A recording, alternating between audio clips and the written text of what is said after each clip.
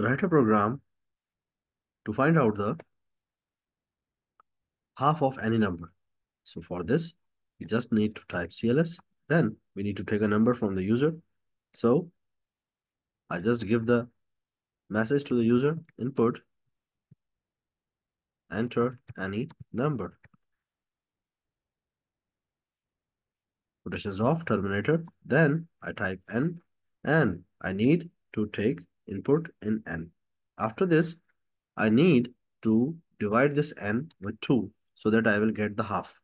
Then I need some variable to store it and divide by 2 in some storage. So I made the storage named h. That storage is called variable. So now h holds the half. Now I'm going to print or display the result by using the print command, and I type the half of the number is quotations of terminator, and I type h. At the end we have end. Time to run the program. The program is asking for the number, so I type 9 and the half of the number is 4.5. So the program is working fine.